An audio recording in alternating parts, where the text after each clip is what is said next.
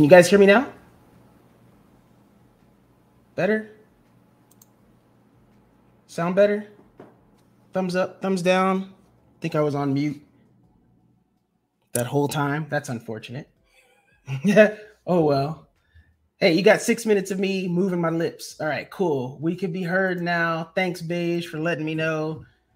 Let's go ahead. Let's start this over again. First, I'm the Moderate Texan. This is the Moderate Texan podcast. My name is Jay. Whew. Interesting bit of information. Yeah, that was a 6-minute intro or 7-minute intro of just lo-fi music. What's up, Matt? Good to see you, man. All right. Let's jump into some information. So first, if you guys haven't, go ahead and like, comment, and subscribe. Let me know what's going on. Talk with me, chat with me. Let me know what you want me to pray for. Remember, all my links are down below. My Twitter, my Apple Podcasts, my Spotify, and my Google Podcasts. All that's there. Love to hear from you guys. I wish I could rap to Godzilla by Eminem, but I'm not Eminem, and I'm not a rapper. I am a drummer, though. I can do that. Let's get back to what I was talking about, which was the quick side segment, which hopefully this goes pretty quick now. The quick side segment, now that I've done it twice for you guys, just on mute, is about Sidney Portier. Sidney Portier is one of my favorite actors of all time. He's a classical actor, and I love classical actors. Sir Anthony Hopkins, Dame Judi Dench, Sir Ian McKellen, Sir Patrick Stewart. I love classical actors.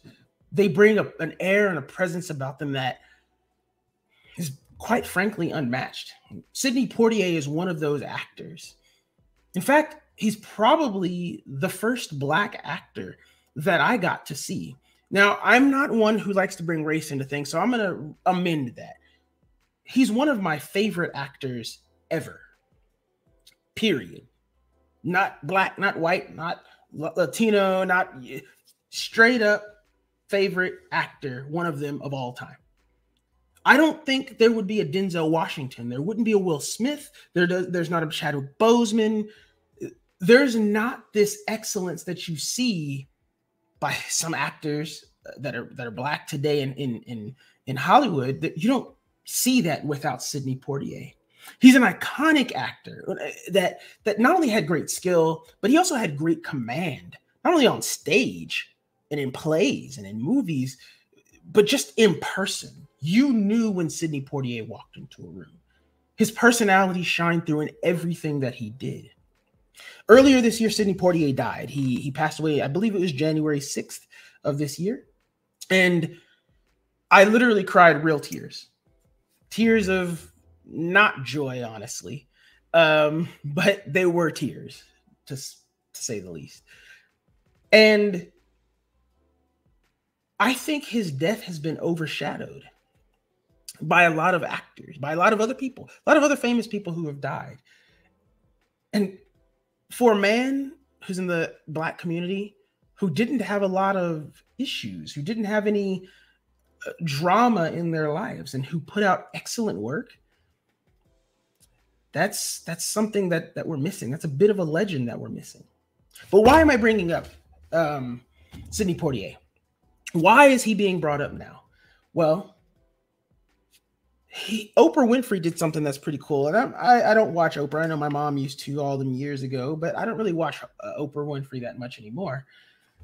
But she put out a new documentary that's available on Apple TV Plus. I highly recommend you guys go watch it, called Sidney. It goes over his life. And I highly recommend you watch it. Go learn about Sidney Portier. Go watch his movies. I watched one recently, Lilies of the Field. My dad, apparently as a kid, grew up watching this. And I didn't even know about it. But when I saw it, it was a great movie. It showed how good of an actor Sidney Portier is. Highly recommend it. Highly, highly recommend it. But that's been a quick side note. And let's get on, because, you know, there is Thursday Night Football, and is there World Series stuff happening tonight? I think there might be. Let me check real quick. If there isn't, let me know in the chat. But if there is, let me see here. I don't want to let y'all down if that's the case. It doesn't look like there is tonight. It's tomorrow. Okay. All right. So World Series is tomorrow, but there is Thursday night football tonight. Will there be touchdowns? Yes or no? Let me know in the chat. But let's jump into this. Let me go ahead and start sharing my screen. And we're going to look at some plays, but today's going to be a little different. I want to let y'all know that we're not going to look at plays the same way that we have been in the past. Normally, we look at a particular play and then we kind of move ahead to the next one. We're going to do that for some plays, but I want to show y'all an entire drive. Thank you, Matt, for that. Reiterating that for me. Thank you. I need that. All right. So let's start with this first play. One thing I want y'all to know is I really kind of focus on the offense this game because they did what they haven't done all year. They showed up and they played competently. That is what we've been looking for from the Houston Texans offense. For the first 5 games of the season, the Texans offense was lackluster, except for maybe the first 3 quarters of the Colts game and Dameon Pierce, right? They really haven't played that well. But this game, the offense brought it together. And there's a theme that I want you guys to see, but let's look at this first play. All right, so on this first play, let's kind of look at what the defense is showing here. This looks like cover 2 man. How do I know this looks like cover 2 man? Well, the safeties are up top here. Man coverage. This guy is on the tight end or the running back here, whichever one. And there's also something else that's happening here. There's some max protect. 1, 2, 3, 4, 5, 6 offensive linemen are here. Oh, snap. We got Alpha in the building. How you doing, my guy? How you doing? Good to see you. So, again, we got 6 here. 6 here on the line. We've got 4 eligible receivers, maybe 5 if this guy is a tight end. And we've got cover 2. That's what Davis Mills is saying pre-snap. And keep in mind, he is also in the shotgun. So the shotgun is only used so that you can, kind of read the entire field. That's what's happening here. So let's go ahead and move on and see what we see. All right. This ball is out quick. And we can see in this play that it goes to Cooks. This is Brandon Cooks here. He runs a nice little quick slant to the inside for about 12 yards. Why is that significant? Well, 2 reasons. 1, Davis Mills got the ball out quick, and he got the ball out decisively. Nice little 2-step drop there. He plants. He gets the ball out. That's what we've been wanting to see. We've been wanting to see him make those decisions. He didn't have to scan the field here. His first read was open. The Raiders just let it happen. And the protection was good. Look, nobody's close. What else is interesting about this play is that there was a blitz coming. You might not see it, but check this man right here. He kind of ekes in a bit. He's coming fast, but the ball doesn't matter. It doesn't matter. And here's something that we really haven't seen Davis Mills do on plays like this. What he normally doesn't do is he doesn't throw towards the blitz. He's afraid to do that normally. But here, he does it. And that's what you see good quarterbacks doing. They throw towards the blitz. Now, I will say this, earlier in the game, he wasn't doing that. And all throughout the game, he wasn't doing that. But on this play, and this play alone, he did that, right? And he did that a couple of times in this game. These are the kind of throws you want to see from Davis Mills. Him hitting his hot route. Him throwing towards the blitz. Him doing the things that we see the good veteran quarterbacks doing in this league. That's the growth that we're looking for. And that's what we've been missing. That's what he ended the year like, making these decisions. For the last several weeks, I've been saying this, and I know Jordan, for those of you who don't follow Texans Thoughts, Jordan is Texans Thoughts. But for those of you who follow Jordan, you know that he's been saying that his decision-making, Davis Mills' decision-making, is not been the best. He seems like he's just a tick slow all the time. I would further that and say that it's not that he's a tick slow, it's that he needs to be ramped up. Davis Mills does not play good when you slow the clock down.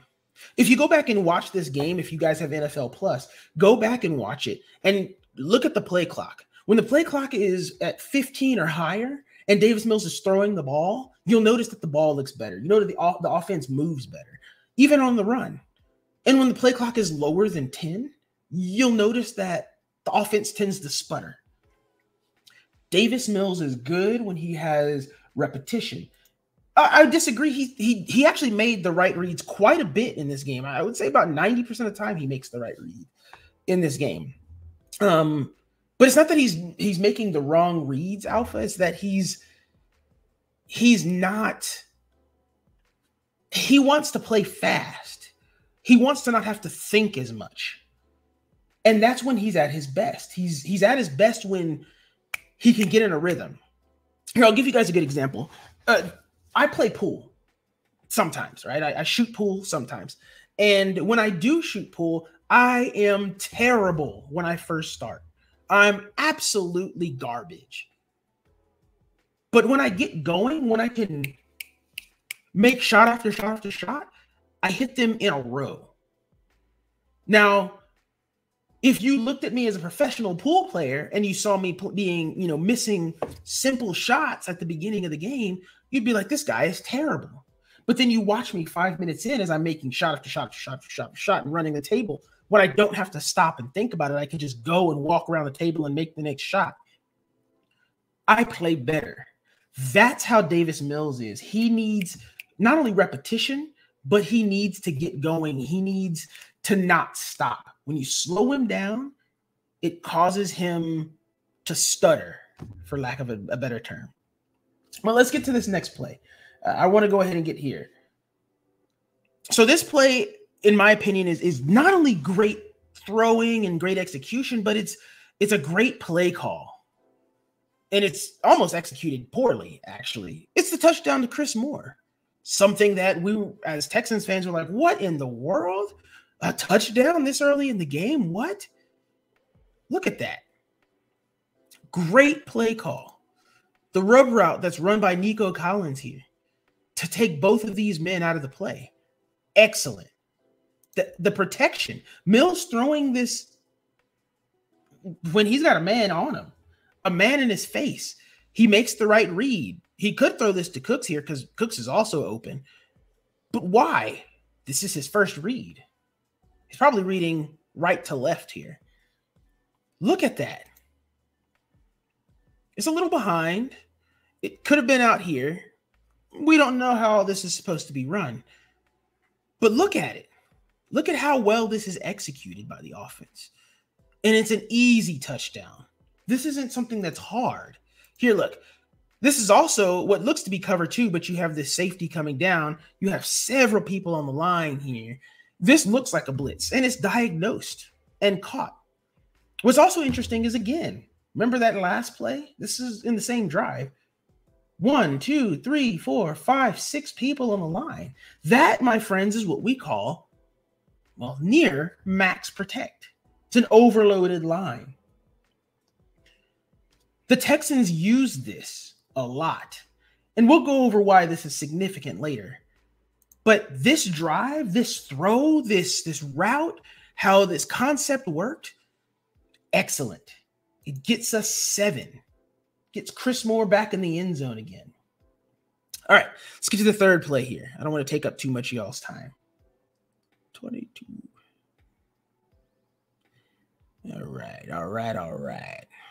All right. So let's look at this play. Now, straight off the bat, again, we've got cover 2, right? 1, 2, 3, 4 right here, 5, 6, 7 in the box. This guy might be going across, but it looks like it's zone. Looks kind of like man, but this guy isn't following Brevin across.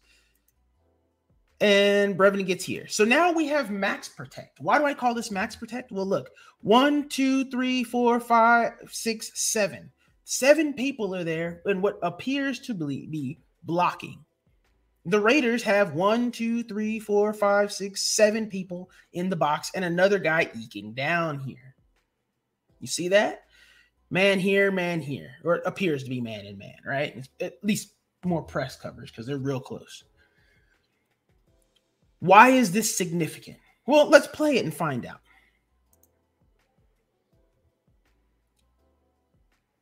Oh, looky here. What a good run. Pierce makes a run here for, 15 yards? Great patience here to follow his blocks. No, he gets 20 yards downfield, yo. That's insane. He gets 20 yards down the field because of great patience. Because the line is essentially in max protect because everybody's blocking. They're holding their lanes. They're holding their people up. And he just finds the holes and runs them. That's what we're looking for. This evolution of Pierce is good, right? But I want you to keep a lookout for this play because there's a whole lot more I want you to see. So let's get to the next play real quick.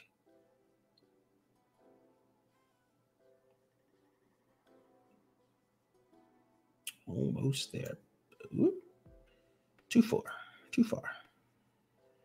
So this is where things are going to take a little bit of a difference here. I want you guys to understand that I'm not trying to take up all your time, but this whole drive is what the offense needs to continue to do, and I want you guys to understand why I love it so much. When I was watching this drive, I was thinking, man, Dameon Pierce is a hoss. But there's a whole different level that's going on here. So again, we look, single high coverage. 1, 2, 3, 4, 5, 6 people on the line. How many people are in the box? Got one on the extended box here, so we'll count them. 1, 2, 3, 4, 5, 6, 7, 8 people in the extended box here. 8 in the box. Is this a run? Is this a throw? Well, it looks like it's a run, right? Because look, we've got Hairston in, we've got 2 wide receivers. This has got to be a run, right? Let's see. Is it a run? It is. Hey, what do you know? It gets 5 yards.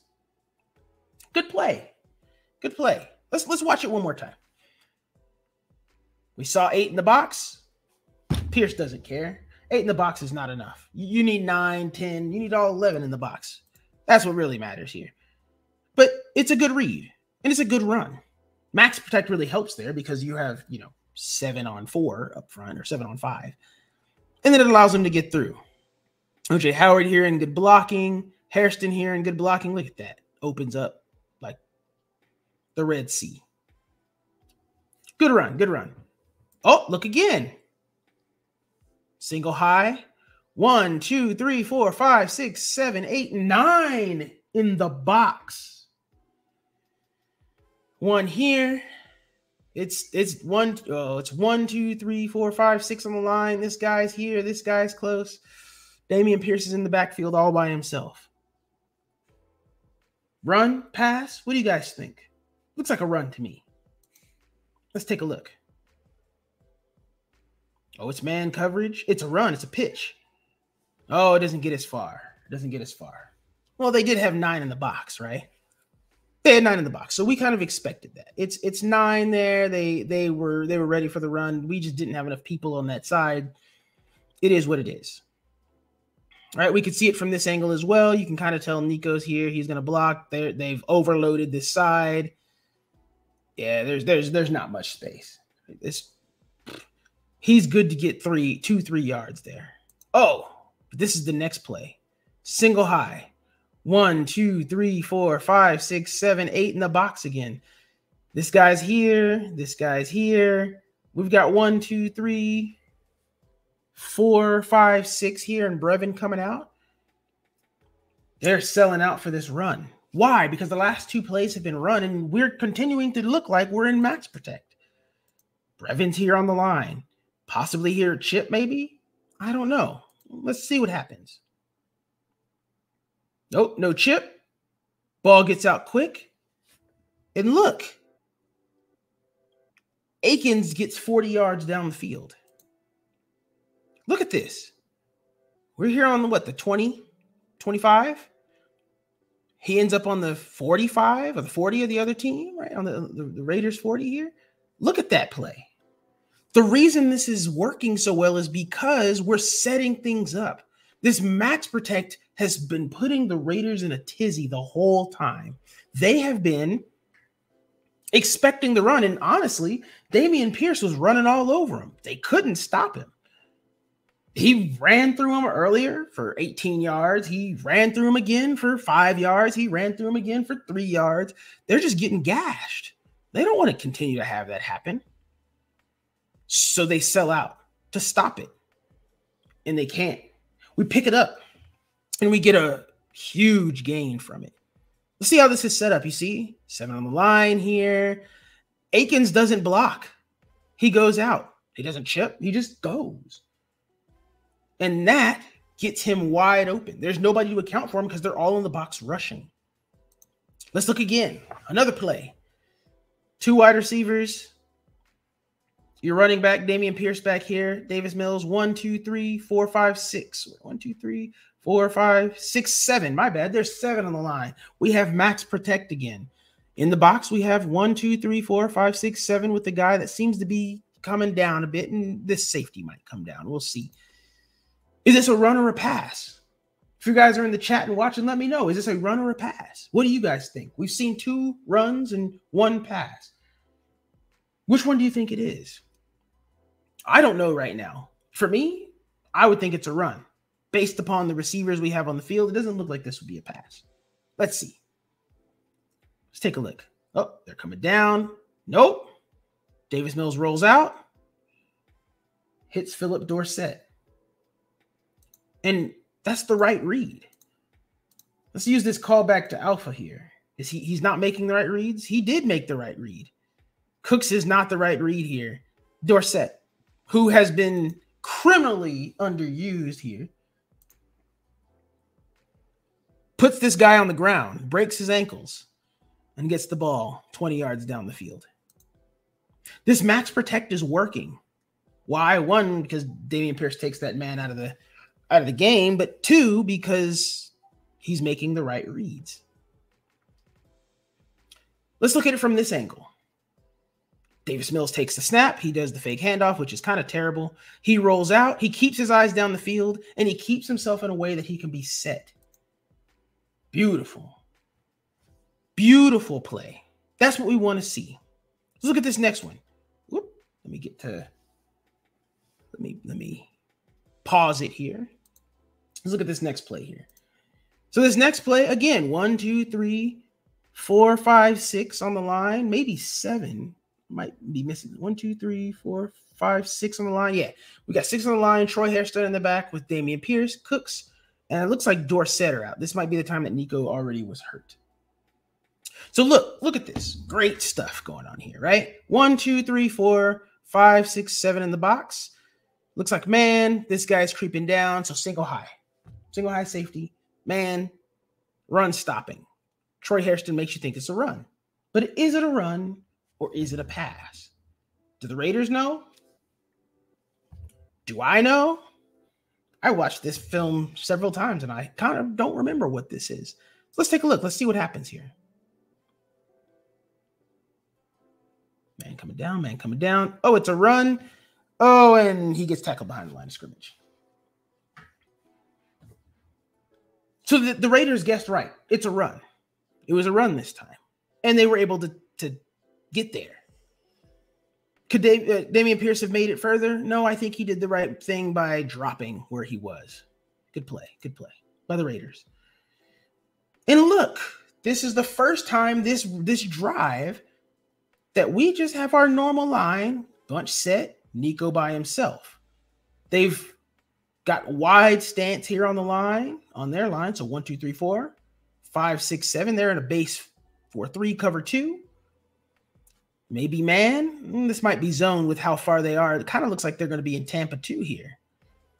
Let's see what happens. What kind of play happens here? This looks like it could possibly be a pass, but we'll see. It's a pass. It's a pass to Rex Burkhead. That was kind of fast. Let's see if there was anything else that was open. Yeah, he could have thrown it up the middle to Brevin, but I don't know if he trusts Brevin that much this game. Brevin had made at this point two mistakes. Two bad mistakes, actually. So I don't know if he trusts Brevin here. So we get that play. Works decently. But here we are. Here's the next play. Same look. This is the same look. Single high. 1, 2, 3, 4 wide. 1, 2, 3 here in the box. This guy looks like he could possibly be coming down, although he's got Cooks. He's got Akins, but he looks like he's going to be coming down too. And this guy is clearly on Nico Collins. So what do we think is going to happen here? Let's see. Oh, this is actually the right read. Not making the right reads. This is actually the right read here. Brevin's open. Oh, geez, I went back. That's my bad. Brevin's open here. Let's watch that one more time so you can kind of see. Brevin's open. He's open right now. Cooks has cleared this guy out. They have to respect him. He's open. But he can't throw this in front of Brevin because there's a man right here. So he has to throw it about right here.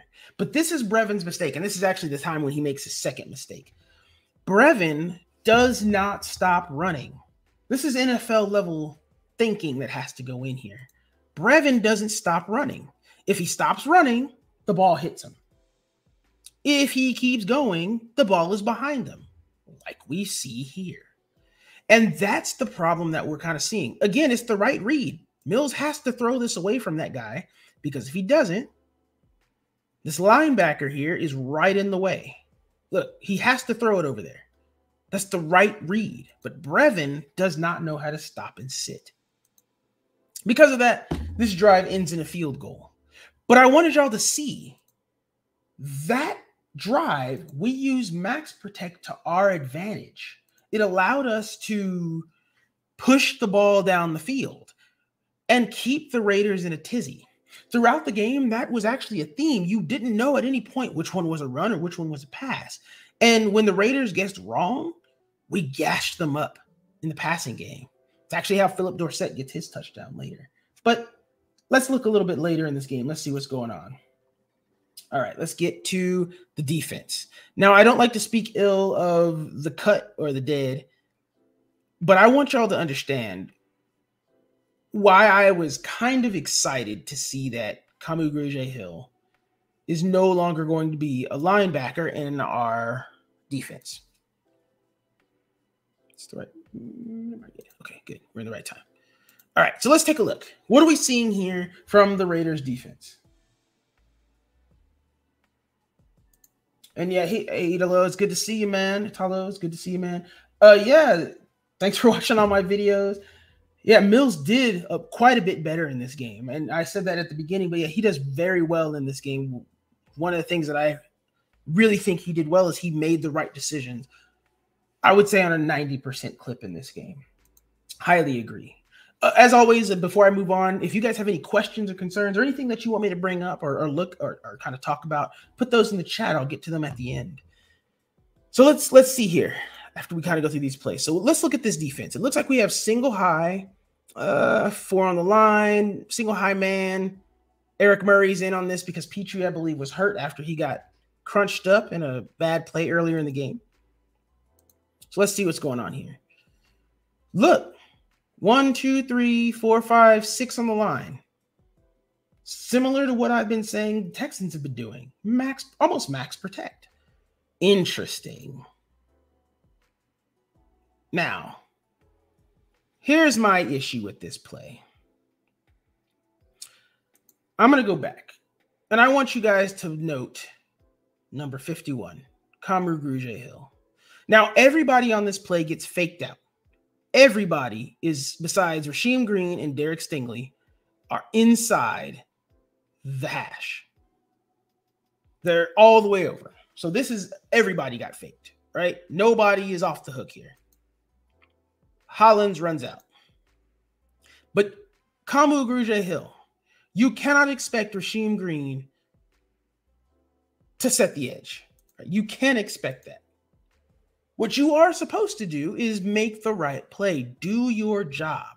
The pursuit of the quarterback at this time is already handled by Rasheem Green. Why are you running towards the quarterback?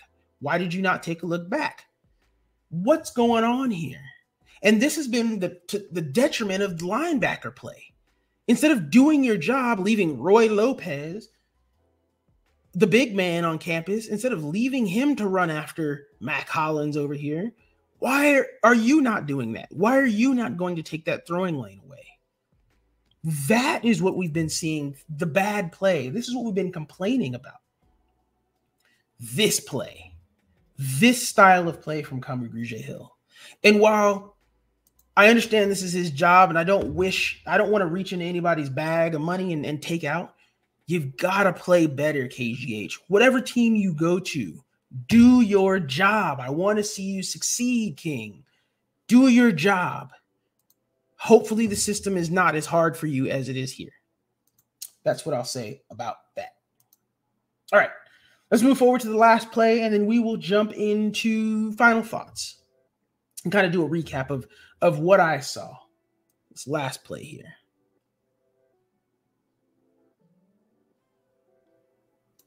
All right, let's get there. All right, so this play is the play that was probably the worst in the game. So let's see what we've got here. Again, got these two safeties kind of deep, cover two. You've got these two guys here kind of far off. It looks like how our defense kind of starts, right? We've got this guy here, looks like cover two man, or what could turn into Tampa 2, a 4-2-5, right? We got 4 on the line. We got 2 linebackers, 5 DBs, 2 safeties, 3 corners. You guys know the drill. So let's take a look. Let's see that's what Mills is seeing. Again, like I said earlier in the video, he's in the shotgun, and the shotgun allows him to see the entire field and to diagnose more and to know what his reads should be. So let's take a look at what happens here. All right, and it's picked. Pick 6. We know what happened. We're down by 11 at this point, and this made us go down by 19 or 18. We were down by 10. This made us go down by 18. It's a mistake. It was a poorly thrown ball, or was it? I wanted to talk this over with Jordan, but he wasn't available. But I did talk it over with some of my other buddies. And one thing I noticed, again, is what I mentioned earlier. I told you guys Brevin is not good at stopping and sitting. He kind of just keeps running. And that may work in college where he was good. But in the NFL, that's not going to work. Safeties break on the ball faster. Everyone is elite. And if Brevin stops here, look, Mills is already throwing this ball. If Brevin stops here, this is an incomplete pass only. It may be caught for a first down, but Brevin doesn't stop. He continues to float back and lets the ball come to him. He doesn't feel the pressure at all. Now, on the other side, Moore is also open, and he probably could have thrown this, but this is the best throwing lane that he's got. And when you look at it, this read is open. He makes the right play. He could have thrown this down here as well, but and this is first down, so it's not like he had to get all the yards. But this is the right read to make. But Brevin makes the mistake that he continues to make, and he has to get better with. He does not sit. And yes, Mills does make the mistake of staring down Brevin. But I only got to attribute 10% of this here, because when he makes this throw, Brevin is still moving back. Brevin has to stop. He has to understand there's a safety there. He was just looking at him. He knows he's there.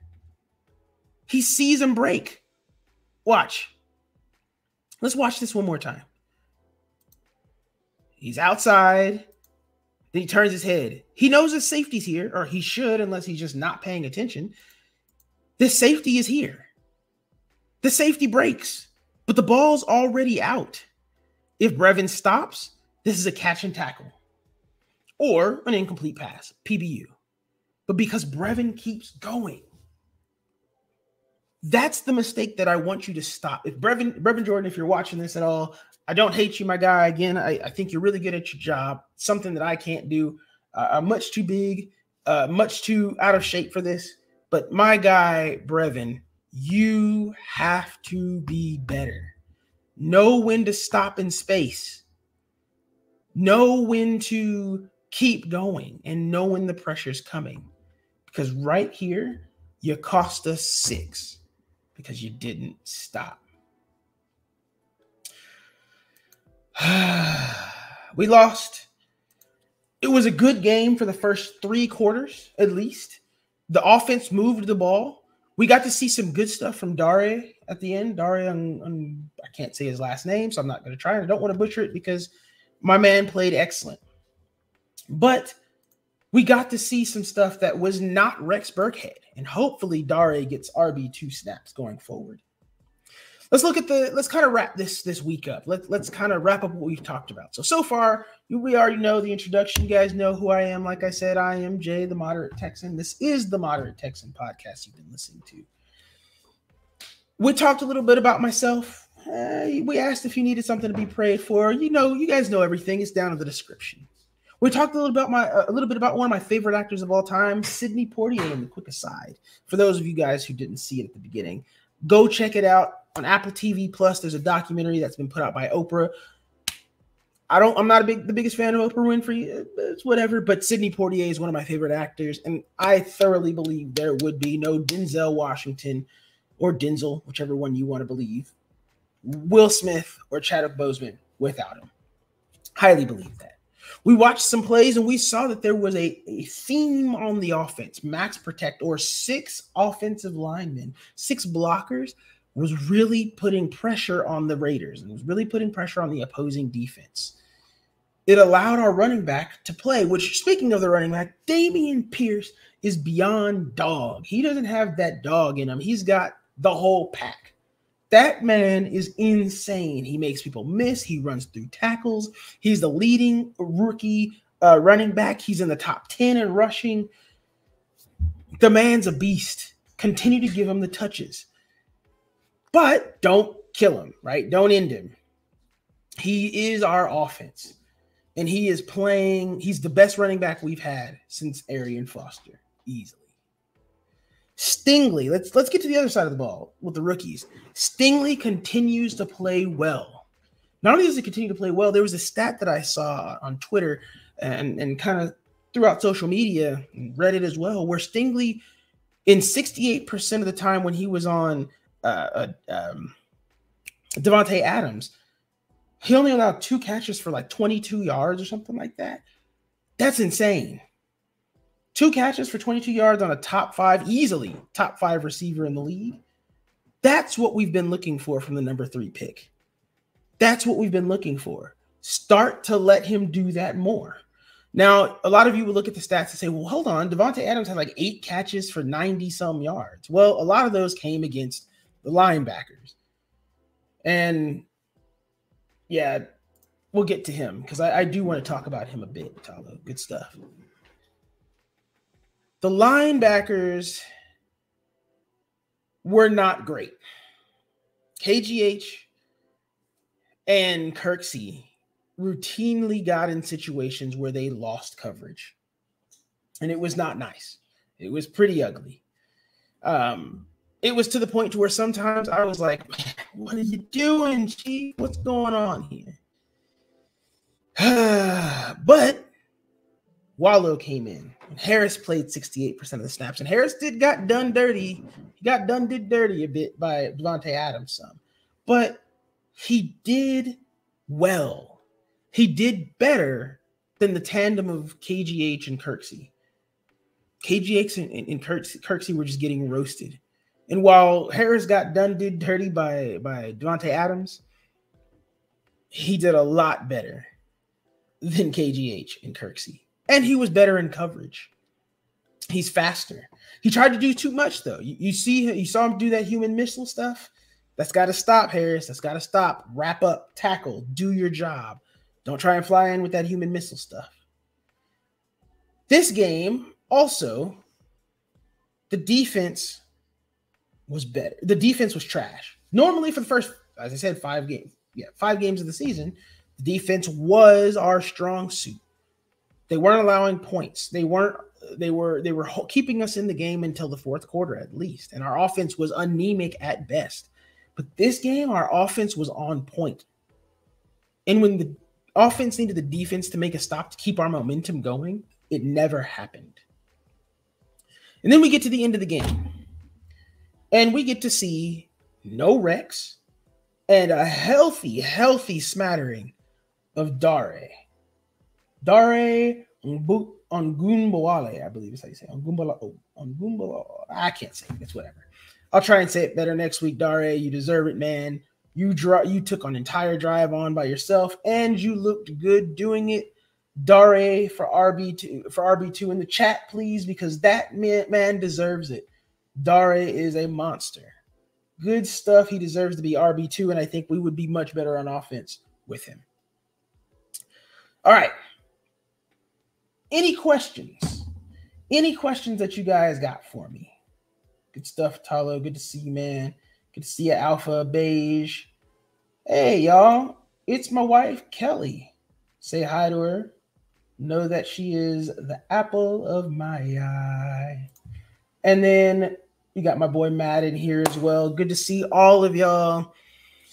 If there are no questions, Thursday Night Football is on Amazon Prime. Go watch it. Shout out to Amazon Prime. Jack Ryan, season 3 is coming. There was a trailer announced. It's coming, y'all. Amazon Prime. Remember, guys, like, comment, and subscribe. Let me know what you want me to focus on for the next video or a particular player you guys want me to focus on. I know a lot of you guys are probably going to say Pierce, Stingley, Petrie, Harris. Let me know. Just let me know who you want me to follow, and I got you as best as I can.